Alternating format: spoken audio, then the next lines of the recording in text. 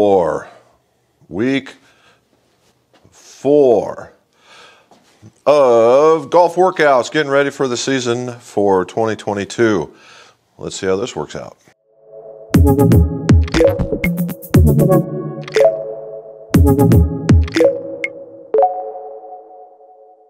Welcome back to the Golf Shop. Jim McCleary here, and this is the golf workouts getting ready for 2022. And the things I'm doing, you can follow me along and just see how all this stuff's working out in order to get better, right? The idea here is I want to pass the PGA PAT, which is the physical aptitude test, and I just want to score lower scores, right? I want to be able to beat my buddies. That's really where I'm at. And so that's what we're doing. Got picked up by Dr. JP Guidry and on Twitter, and we're going to see that here in a second. And these workouts are actually they're demanding enough to see results, and they're not so intrusive enough that it takes up all of your time. I'm going to keep harping on this, all right? Because we talk about workouts being this demanding, got to do, got to go.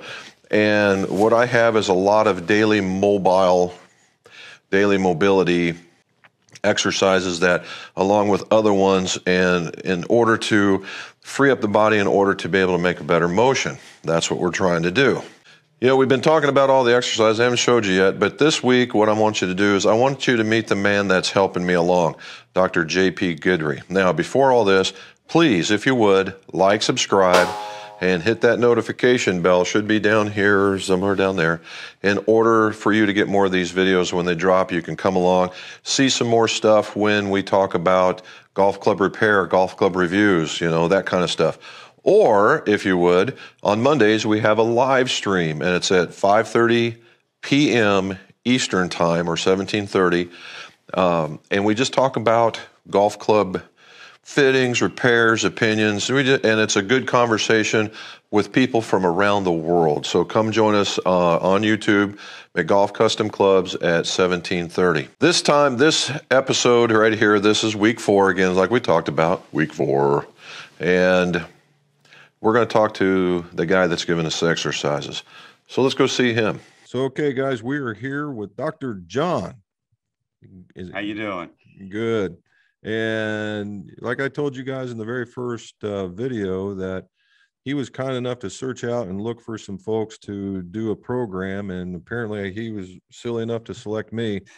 And now we're going to talk about this. So we've been into this program. We're getting into what my week 4 would be, and you guys have seen the transitions of the things that I've done, and now we figure it's time to introduce the man.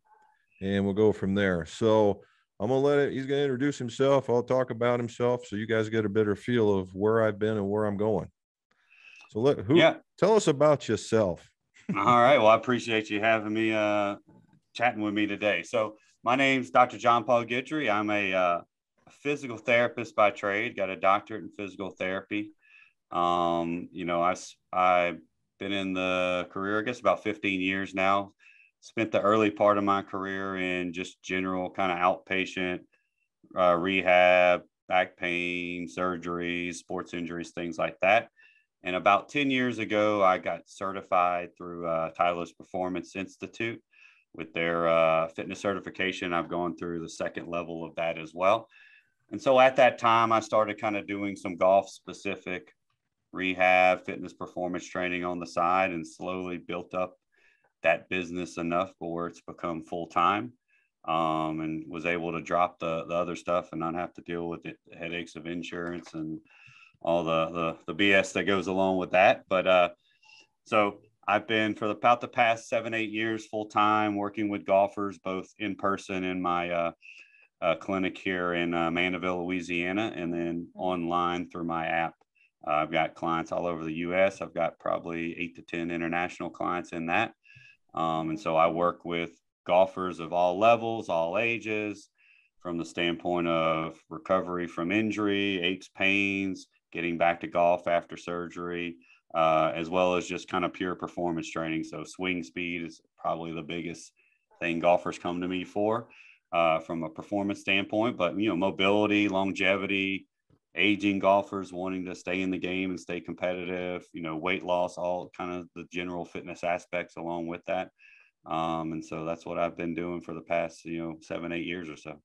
You hit on one that I'd never really thought about, but I do a live stream on Mondays, and we talk to a lot of people around the world.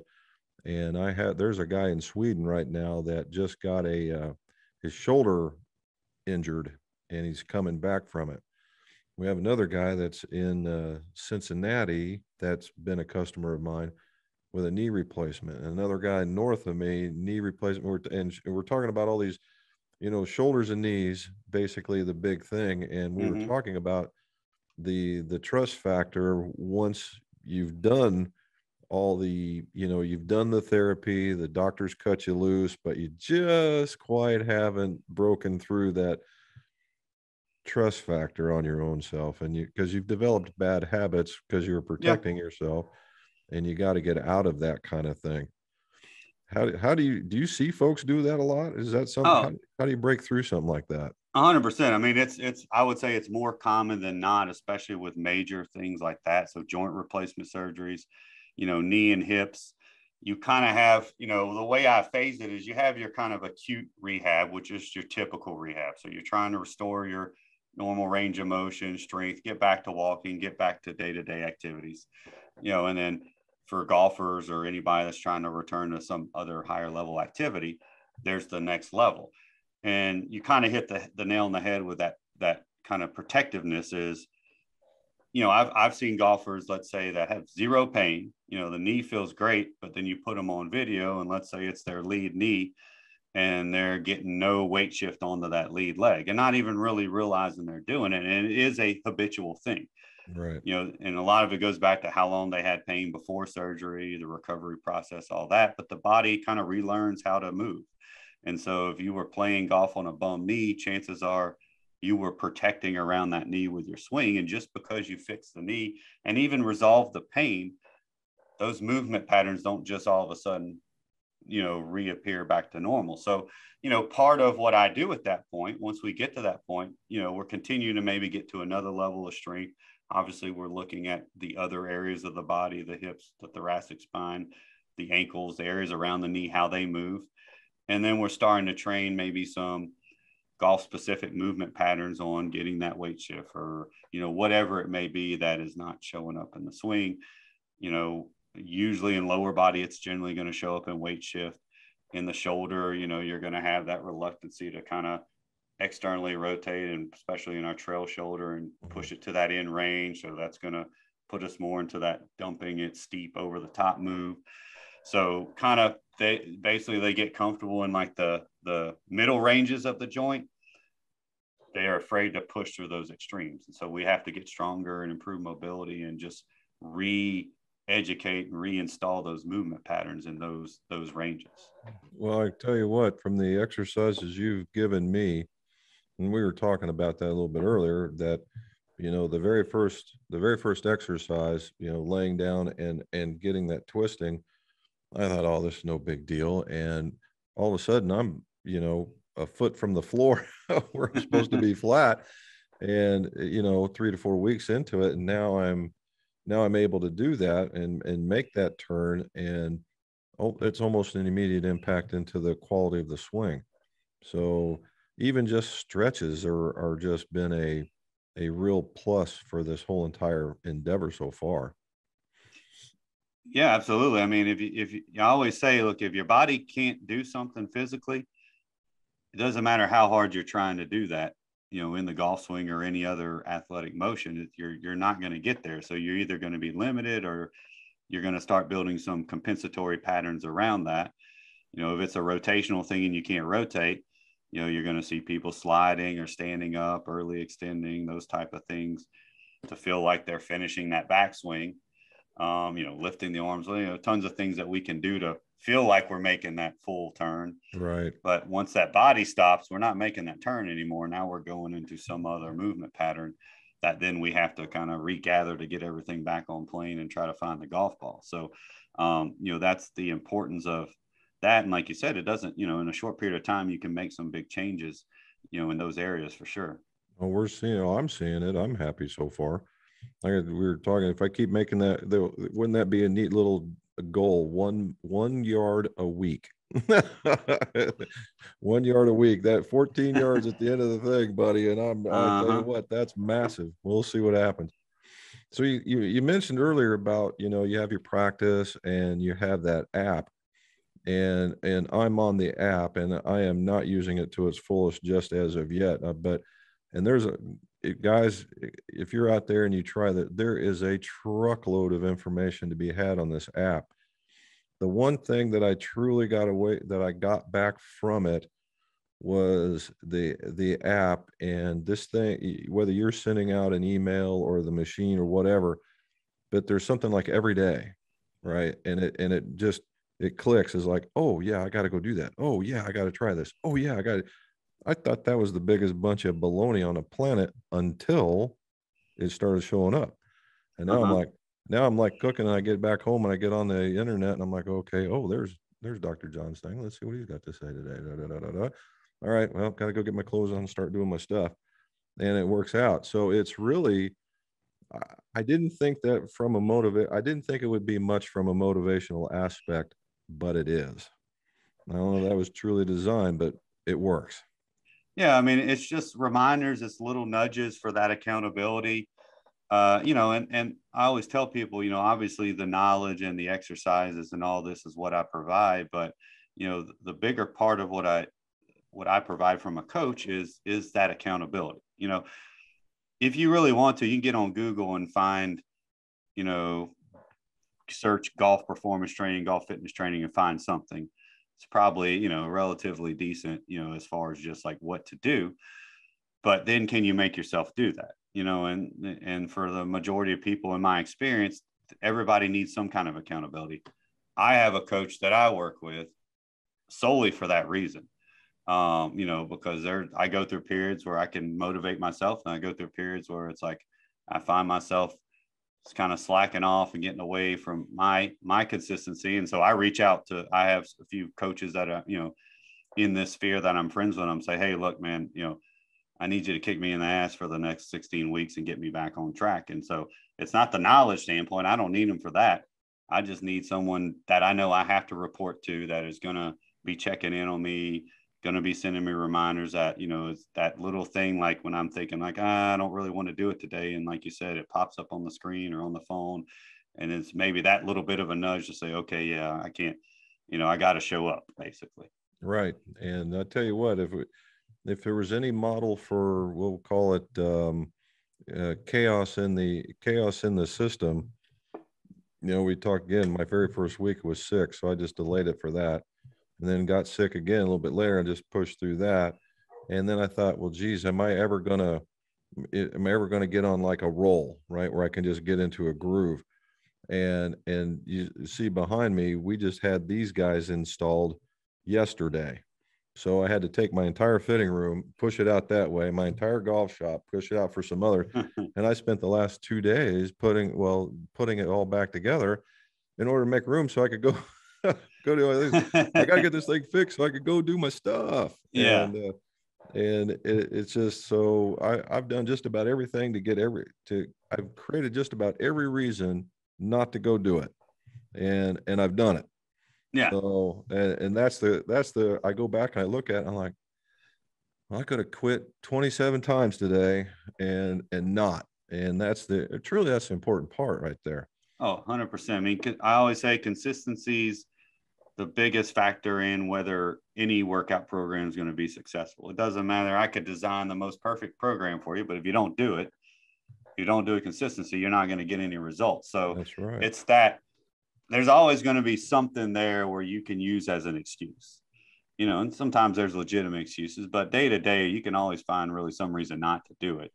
And so it's how we get through those excuses. And that's part of what I try to provide. And my job as a coach is to help people get through those excuses. And then once you've done it enough, you kind of build that momentum into it's easy. Those things kind of just in one ear out the other. And I'm focused. I'm going to hit this workout today. Yep. Living proof right there, man. So again, the when we talk about the app and the folks you had, international clientele, you have anybody that we can say that's truly famous out there? So a celebrity of anybody that you got that we can No, no claim? famous. I've got a few, I've worked with a few guys that are kind of bouncing around the Corn Ferry Tour. A few, a lot of kind of mini tour guys, younger guys that are still trying to make it. A couple guys in the teaching business, no real huge names, but to this point, I haven't kind of broken through to the real high level yet. I'd love to pick up a few, guys on PGA Tour, or even, Wouldn't that be some something? high level Corn Ferry Tour guys, some young guys that are trying to make it. I've got a few guys that are really, really well known amateur golfers, at least in the amateur status. Had a lot of success. I got one guy that's had a good amateur career, and he's in his mid 40s, and now he's setting the sights on senior tour. Nice. So we're trying to get him ready for that. So he hasn't played professionally to this point, but that's kind of his goal. And then I got a lot of juniors, a lot of just, club golfers, weekend warriors that just want to be able to stay out there and take their friends' money. So, and there you go. As long as you take that hot dog and a Coke at the end of the round, buddy, it's gold. Yeah. Yeah. I was on tour van for the Corn Ferry Tour up here for the Children's Hospital in Columbus, and met a couple of guys, some top tiers and some middle, and I go out there and I watch them strike balls on the range, and we find out is that the difference between the guy on that tour and the other tour, the distance is right here. Oh yeah, 100%. They're just trying to figure out, they're convincing themselves that they belong.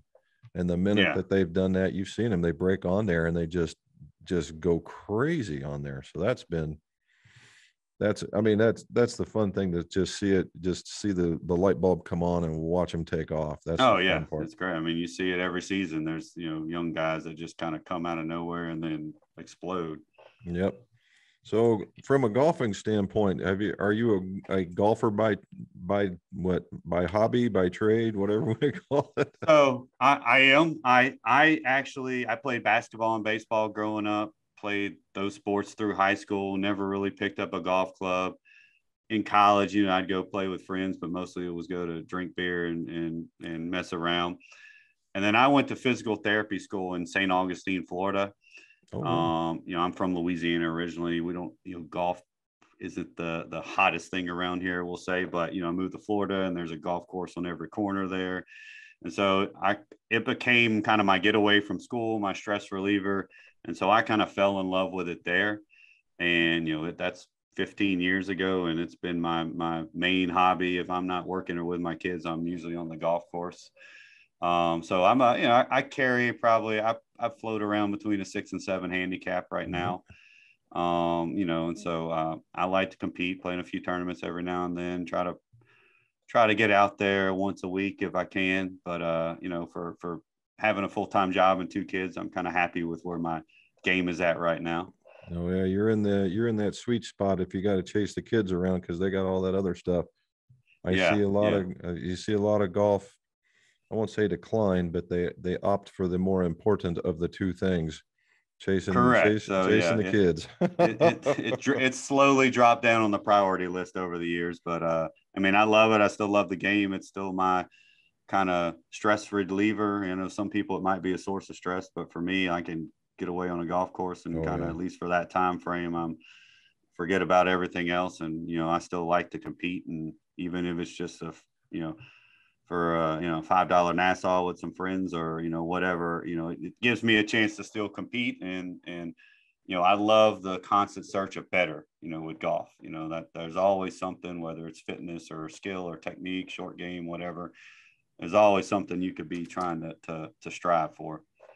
So if somebody wanted to get with Dr. Guidry and get on this app or this program, how does somebody get a hold of you? Where can they go visit to get a hold of you? So I have a website. It's Guidry, Guidry, golfandsport.com. Kind of just has my basic information on my programs and what I do, testimonials, things like that. and it's got, different ways you can contact me there. Email is John Paul, that's JOHNPAUL at Guidry, GUIDRY, I'm pretty active on all over social media. So Twitter, Barbells and Birdies is my handle, Instagram, Guidry Golf and Sport. You can message me on there. I try to put out a lot of content on both of those channels. I've got a YouTube channel, Guidry Golf and Sport as well. Have a bunch of big exercise library, things like that. So, if you message me, if you email me, if you contact me through my site, message me on any of the social media platforms, I'm usually pretty quick to respond in either of those ways. There you go. So there's the ones, and I've emailed him a couple of times, and he stays up late. I'm not, he stays up late. I'm not very good at sleeping, I always say, but although I preach the importance of sleep, and it is important in health, but it's something I've been a challenge of mine. So I usually feel like if I'm not going to sleep, I might as well be doing something productive at least. There you go. And all the people that come and see you, I mean, what is some of the biggest challenges when somebody comes to see you? Where they say, I want to hit the ball, I'm sure the number one priority is hit the ball further. So what becomes like the number one challenge for you when you're dealing with somebody that just says, hey, I want more distance? So, it kind of depends on the person, the age group. So, to generalize, if my older golfers, let's say 40 and above, usually there's some definite mobility loss. I'm still a big proponent of strength. If you look at, I always say there's 5 components or 5 things we can manipulate to improve swing speed. So 2 are going to be on the golf side. So 1 is obviously technique and skill, and that's what you're going to go see a teaching professional. 2 is going to be what you do, fitting, making sure you're fit for proper equipment. So that's going to be kind of outside of my realm. Inside my realm, it's going to be mobility and specifically how we rotate through our neck, our shoulders, our mid-back, thoracic spine, and our hips and pelvis. Those are kind of the big areas rotationally for golf. Can we separate our upper and lower body? Strength and power, so that's really force development. Can we put force into the ground? Can we transfer that force through our trunk, our core? Can we deliver that force into the handle of the club with our upper body, our hands and arms? So having enough of a strength base in each of those areas, we don't need to be power lifters, but I've met very few golfers that I would say are strong enough, and most of the ones are 21 and have been lifting, played in college, lifted in high school, there's a background of that. So, I have maybe some higher standards than some other guys that do what I do from a strength standpoint. The other unspoken part of strength is, if you look at the research, strength has one of the highest correlations with injury reduction, especially repetitive use injury, which is the number one way we get injured in golf. We're not getting hit by a linebacker. We're not diving, falling on the ground. We're making a movement over and over again, and that repetitive stress can cause breakdown. Having strong, robust, resilient tissues, muscles, tendons, ligaments, will help prevent that or minimize the chance of that breaking down, which is what injury essentially is. So there's kind of a 2-way benefit to strength: force production and injury reduction. Next box is power and speed. So power is basically our ability to express force quickly. So strength would be how heavy of a weight you can move. Power would be how fast you can move a lighter weight. And so that would be like for you mentioned the medicine ball slams. We're trying to slam that medicine ball as hard as I can, move it as fast as I can. Now we're training power. We're training that fast twitch. And then on the very extreme end of that would be your speed training. So that's your super speed, your stack system, any like speed training with a ball and club. So now we've got the golf club or an implement that represents a golf club in our hand. And again, we're trying to move that thing as fast as we can, and so most people are lacking in some degree in all of those areas. The younger ones, especially juniors, they tend to be Gumby and they move too much and they don't have any muscular control because they're weak. Like I said, the older players tend to be more some weakness, and then now we bring in a mobility issue and they just can't turn like they want to. Things like that. I've had maybe a handful of guys where you said speed training is probably a waste of time. And again, all those guys were playing professionally, and, you know, they were maxing out their speed for their physical capabilities. So they needed to get stronger to create more speed. But most people can benefit from some degree of speed training as well. So we talked about, you know, the program, and I don't want to get into specifics because that's inside your box and each person's probably going to be a little different. However, is there any, as we were talking before, do you have a favored exercise that you like to do or that you like to give to people that's a big time result giver?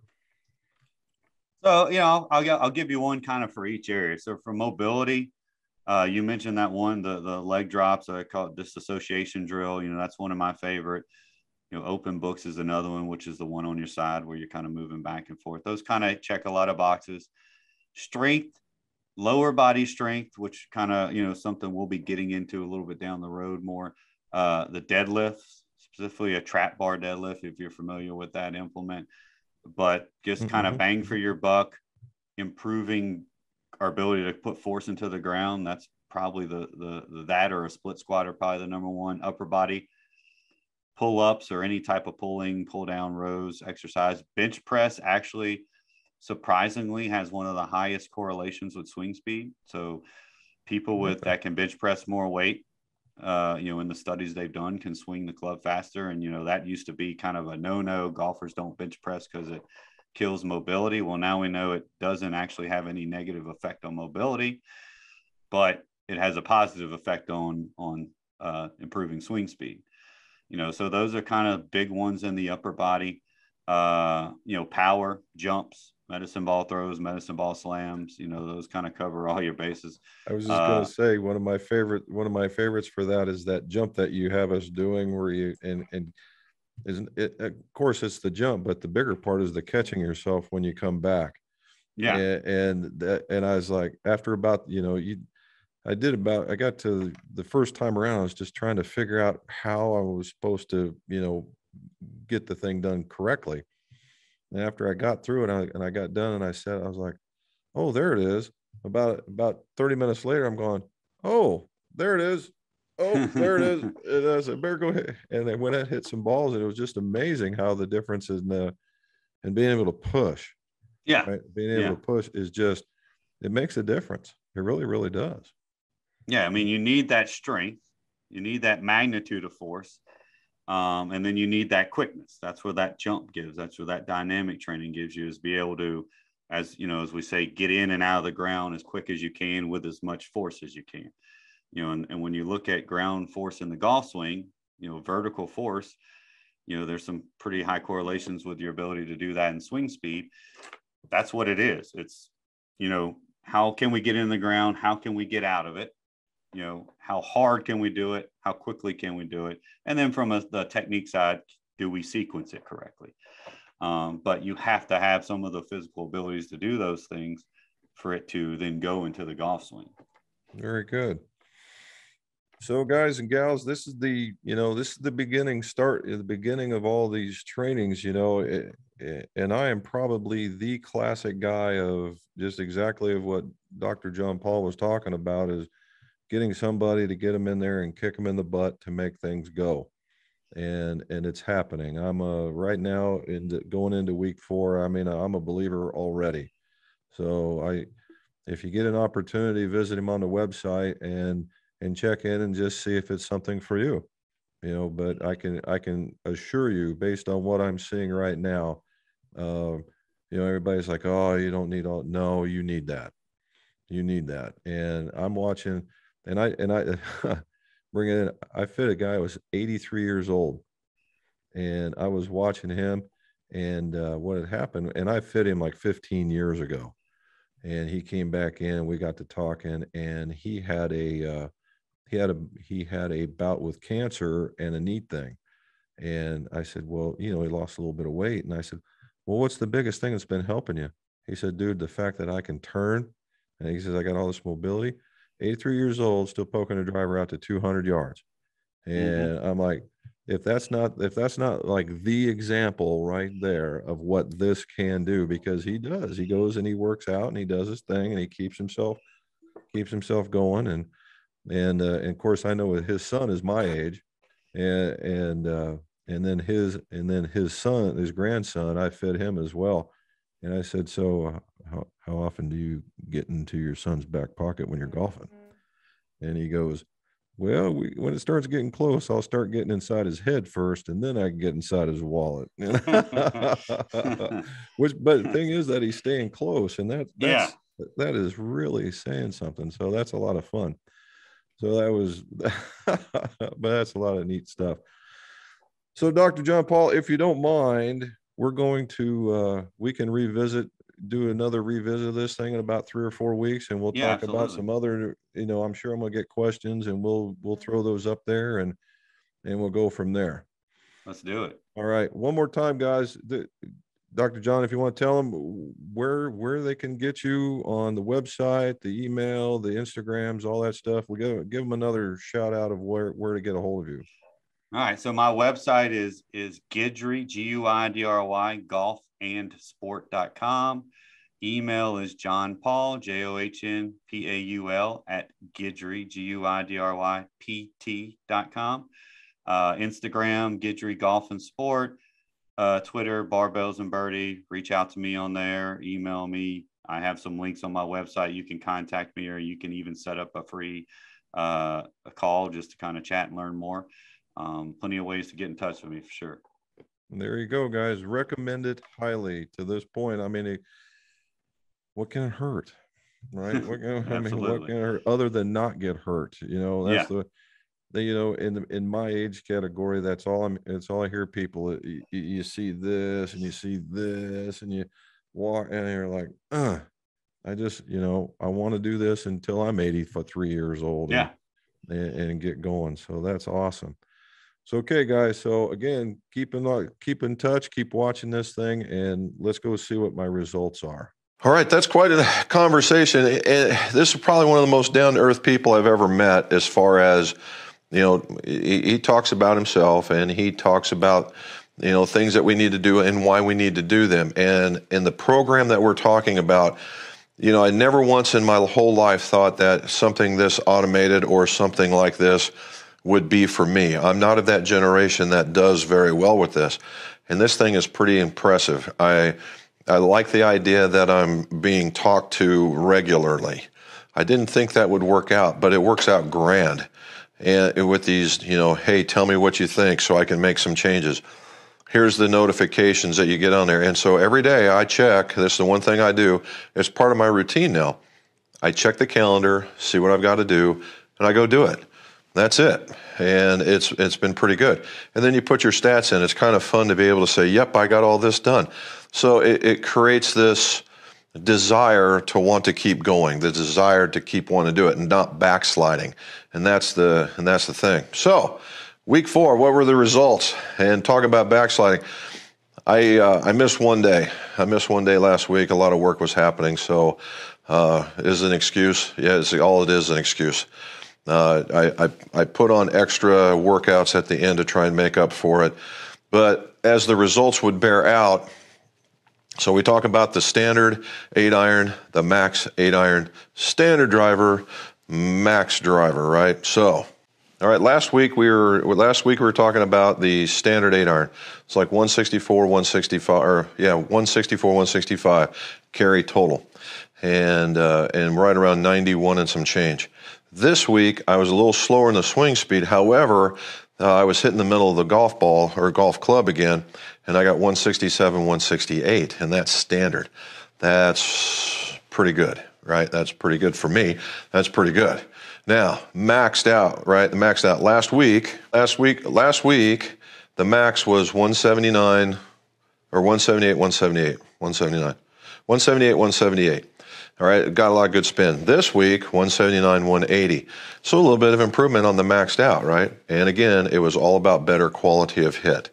All right, so on the driver. All right, the driver I went backwards on. The last week I was All right, last week I was 245, 255. This week I'm 242, 251. Swing speed just wasn't there. I just didn't rate, so I'm kind of this up and down kind of thing, which when you're into week 4, okay. Now, in maxed out I was at 260. And maxed out I went to 252 to 261, so I was hitting the ball a little bit more correctly. I wasn't coming down on it. I think that had a lot to do with at the point where I was doing the workout. So I've kind of changed. I gave myself a rest before I jump back in there. So again, quality of hit went up. 8-iron's looking good. Driver needs some work, and we're going to work on that. So again, if you have any questions about the workouts or anything, please follow us along. Put them in the show notes below, and I will certainly answer it. Now, if you're looking over here, you're going to see, let's see, over my left. Would it be my left as I'm looking at it? Yeah. Okay, so over here, you're going to see there's going to be a McGolf symbol, and that's for subscribing. And down here is a video that they're going to want you to talk, or that YouTube will want you to look at that keeps you on the channel. Please take a look if it interests you. The other one is that the coming up on the next one, because I filmed this one a week ahead, the results are very, very good. All right, I stayed with it. Got in the program, dedicated quite a bit to it, and the results show. So stay with us next week on Saturday and see what happens on golf workouts with McGolf. How about that? Golf workouts.